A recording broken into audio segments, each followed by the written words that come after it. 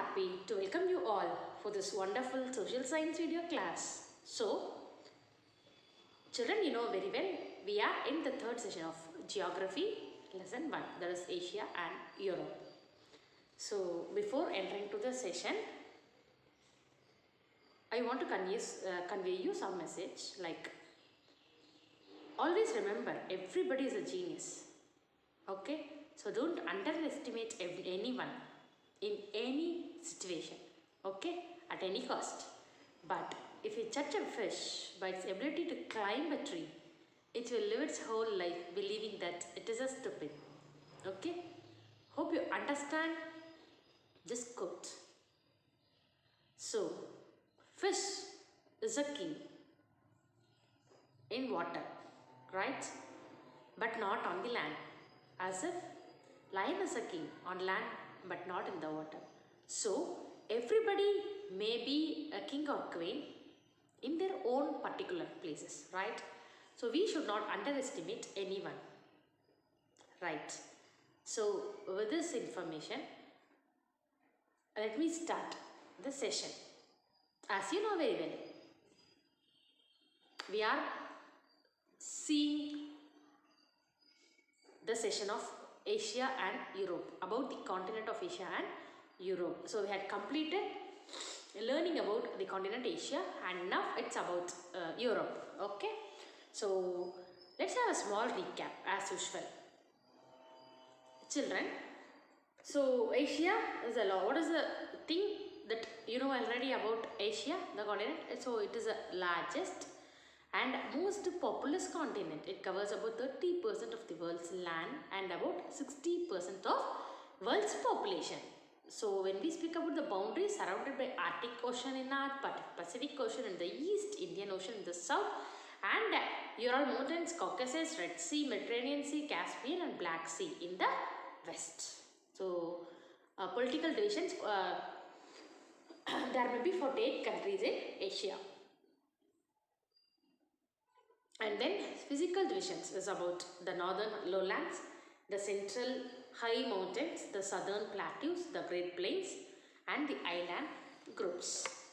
So, the northern lowlands, the most expensive lowland in Asia, in the Siberian plain. It extends from Ural Mountains in the west to the Verkhoyansk range in the east.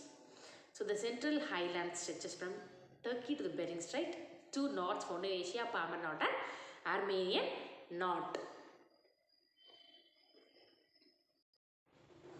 So, the Himalayan mountain range is the highest mountain range in the world, Mount Everest, which has 8,848 meters. It's the highest peak in Asia as well as the world. Okay, the lowest point in the world is located in Dead Sea in Asia. Okay, lowest point is Dead Sea. And their intermountain plateaus are also found. Important intermountain plateaus may be like Plateau of Anatolia, Plateau of Iran, Plateau of Tibet. Okay, likewise we are seeing many political divisions of Asia. And then we come to know about the floras and faunas and also the southern plateaus. The third thing is southern plateau. So, the southern plateaus are relatively lower than the northern plateaus. The four important southern plateaus are Arabian Plateau, Deccan Plateau, Shan Plateau and Yannan Plateau. Okay. So, among these plateaus, Arabian Plateau is the largest plateau. Great Plains, when we speak about the Great Plains, they are formed by major rivers of Asia. The west is Siberian Plain, Manchurian Plain, Great Plain of China and Indo-Gangetic Plain, Mesopotamian Plain and Irrawaddy Plain, etc. These are the main plains found in Asian continent. And then island groups. So, numerous islands are found in Pacific coast of Southeast Asia. Kuril, Taiwan, Singapore, Borneo are the important island groups. Philippines, Japan Islands and Indonesia are major archipelagos. So, you know very well, archipelagos, group of islands is called archipelago. The largest archipelago is Indonesia. Okay. And next is drainage. So, the rivers of Asia originate mostly from central highland. The Ob, Yenisei and Lena are the major rivers that flows towards the north and drain into the Arctic Ocean. So, these rivers remain frozen during winter. On the other hand, there are some more perennial rivers also, like Brahmaputra, Indus, Ganga and Irrawaddy. And then, so it's all about climate. Asia exhibits a variety of climate. Okay, the northern part of Asia experiences severe winter and summer, cool summer. Okay, long winter and cool summer. The northeastern part of Asia experiences cold winter and warm summer. Okay, likewise, area to area it may be different.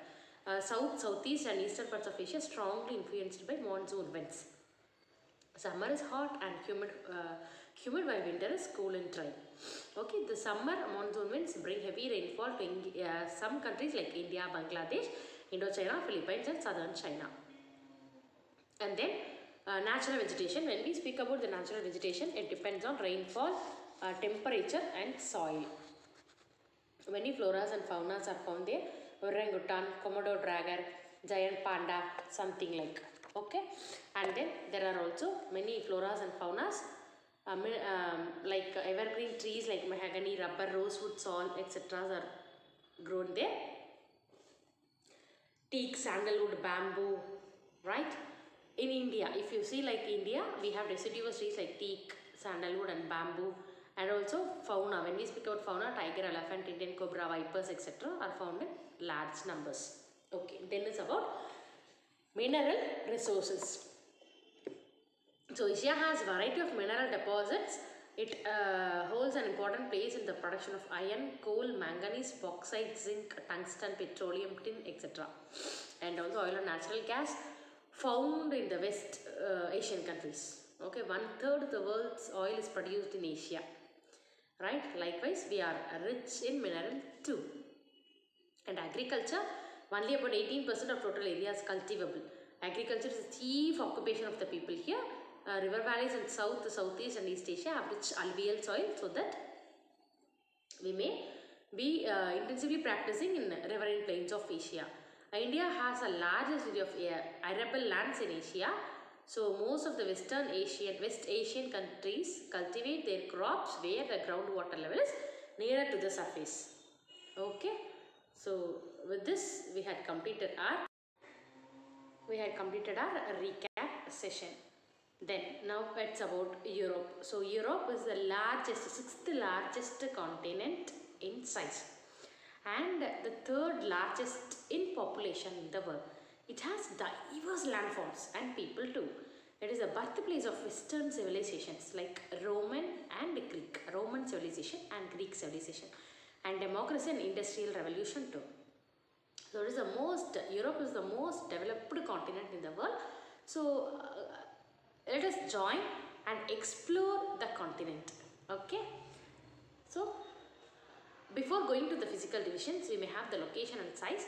Europe spreads from 34 degree 51 minute north. Okay, 34 degree 51 north minute. North latitude, 81 degree 47 minute north latitude, and 24 degree 33 minute west longitude to 69 degree 03 minute east longitude. The prime meridian 0 degree longitude passes through Greenwich in England. Okay, in England. If you see, you can able to see. Okay, likewise, just see. Okay, and then so the prime meridian 0 degree longitude passes through Greenwich in England. So Europe is found in the northern hemisphere and it covers an area of 10.5 million square kilometer. Right? It is found in the northern hemisphere. Northern hemisphere. Dash is found in the northern hemisphere. Europe. Europe is found in the dash hemisphere. Northern hemisphere, and it covers 10.5 million square kilometer. So it is surrounded by Arctic Ocean in the north, Black Sea. Just location. When we speak about this surrounding, you can remember the world map. Okay, by what and which it was surrounded by. So it is surrounded by Arctic Ocean in the north, Black Sea and Mediterranean Sea in the south, and Atlantic Ocean in the west, and Ural Mountains in the east. So it looks like a giant peninsula. Okay, Europe, we can call Europe as Peninsula of Peninsulas. Why? Because it is surrounded by fully water. North Arctic Ocean, Mediterranean Sea and Black Sea south, Atlantic Ocean in the west, and Ural Mountains in the east. Okay, right. And next is about physical divisions. Physical divisions. So when we speak about the physical divisions, the northwestern highlands and the central plateaus, highlands, and the alpine mountain system, and North European plains, and these four. Europe has diversified physical features like mountains, plains, plateaus, peninsulas, bays, inlands, and river basins.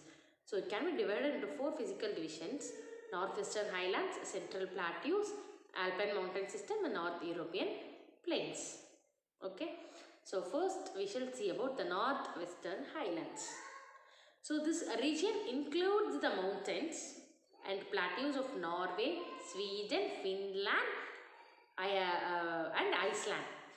Okay, and Iceland and also Scotland. Okay, so these regions includes the mountains of plateaus. This region has the most beautiful fjord coast. It was created by glaciations in the past, and this region has a lot of lakes which serve as reservoirs for producing hydroelectricity. Norway and Sweden are the largest producers of hydroelectricity in the world, right? So now, fjord. What is this fjord? A fjord is a narrow and deep sea inlet between steep cliffs. So in this picture you can see now both sides we have sea cliffs. Cliffs in the sense mountain like something. Okay. So fjord is a narrow and deep sea inlet between steep cliffs. It helps in the following ways. How it helps? It reduces the speed of wind irrespective of its direction, and the force of sea waves are also controlled. Hence, areas with fjords are best suited for natural harbors. Okay, when we have fjord, we may have best natural harbors. Then, now it comes for central plateaus. The plateaus are found in the east and west direction across Central Europe. Many rivers in Europe such as Danube, Volga, Tagus originate from this plateau. The important plateaus of this region are the Pennines, England. Okay, Pennines is situated in England. The Meseta, Spain. The Central Massif and Jura and France. And Black Forest is in Germany. In these regions has rich mineral resources. The Pennines is called the backbone of England. Okay, the Pennines is called the backbone of England.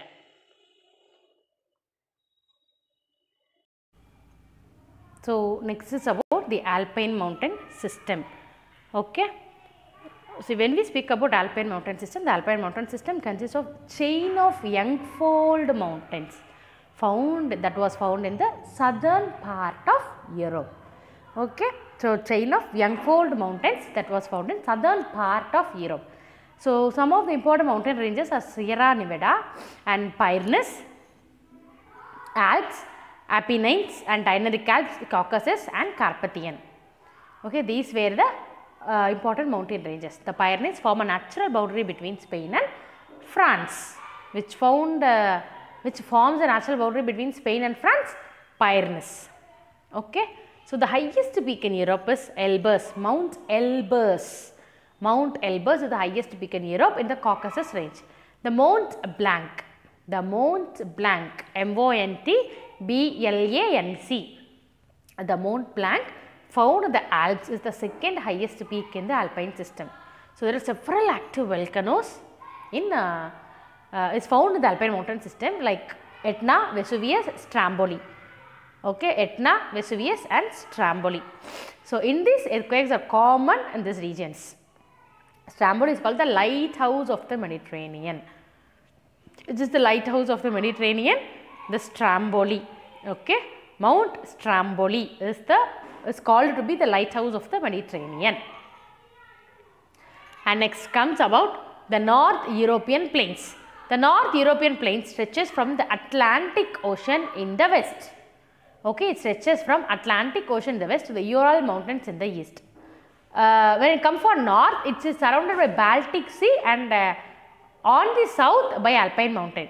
It is a narrow in the west and wide towards the east. When we speak about this North European plains, in west it will be narrow Okay, and eastwards, east side, it will be broad, and major European rivers such as Seine, Rhine, Danube, Don crisscross this region and deposit their alluvium. So, this place is particularly rich in minerals. The Andalusian plain, the Hungarian plain, Wallachian plain. Okay, these were the important plains. It has rich deposits of coal and iron ore. Okay, the North European plains is a densely populated region, and cities like Paris, Moscow and Berlin are located here. You may heard about the plain cities of Paris, right, and New York. Then next comes for